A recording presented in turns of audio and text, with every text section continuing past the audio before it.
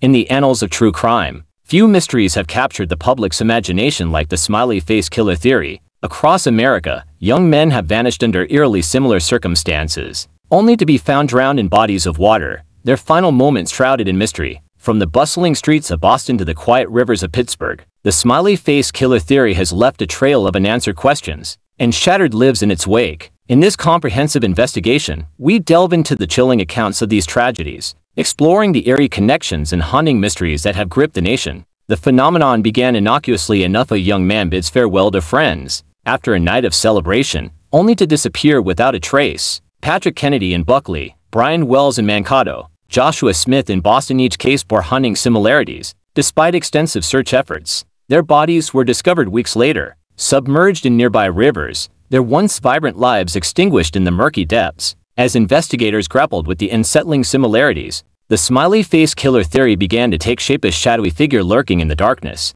preying on unsuspecting. Enter Kevin Gannon, Anthony Duarte, and Lee Gilbertson, the trio who dared to challenge the status quo. Former detectives and a seasoned criminal profiler, they refused to accept the narrative of mere accidents. With dogged determination, they embarked on a journey into the heart of darkness, determined to uncover the truth behind the grim pattern of drownings plaguing America's cities. From the bustling streets of Pittsburgh to the quiet rivers of Wisconsin, Gannon, Duarte, and Gilbertson followed the trail of tragedy, piecing together clues and unraveling mysteries that had long remained hidden in the shadows. Amidst the growing list of tragedies, the city of Pittsburgh emerged as a focal point of intrigue. Dakota James, Paul Kochu, Corey Ankam, each name added another layer to the mystery. Their disappearances rocked the community and left investigators scrambling for answers. Despite extensive search efforts, some bodies were never found, leaving loved ones grappling with the uncertainty of their fate. Yet, the chilling similarities in their cases only deepened the mystery surrounding the elusive Smiley Face Killer.